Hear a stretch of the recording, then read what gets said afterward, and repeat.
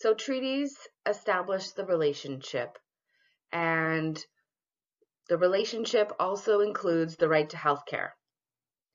However, this hasn't always played out in reality for people, including a little boy named Jordan River Anderson. So Jordan River Anderson was born with complex medical needs. However, this would not be a problem, but Jordan also happened to be First Nations.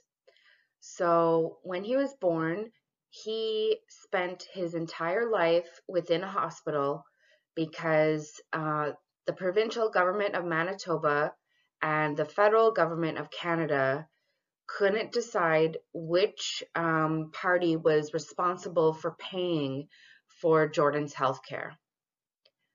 As a result, Jordan was never able to leave the hospital and didn't spend one day living in his family home.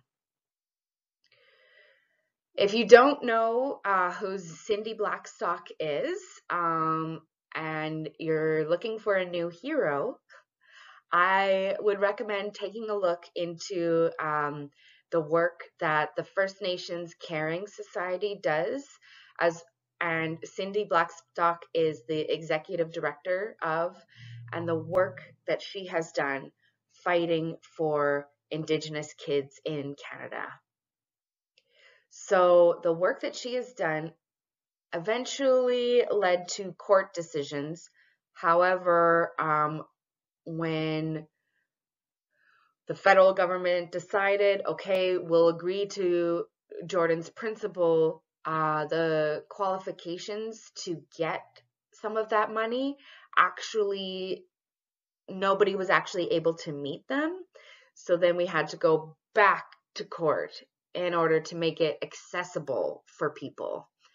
So eventually, at the end of around November of 2021, the largest settlement package in Canadian history came to be.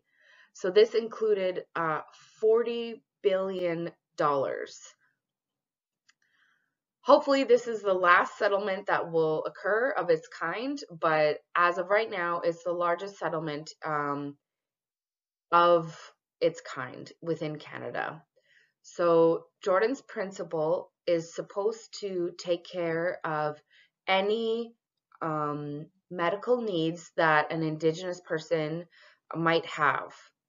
And just the idea now is to just get people what they need, and the bureaucratic fighting can continue behind the scenes and the money will flow, but the priority becomes the healthcare of the individual. So this is something to really keep in mind, all of the fighting and all of the cost and essentially the hot potatoing of jurisdictional battles that comes to what governments are willing to pay for within what we call Canada.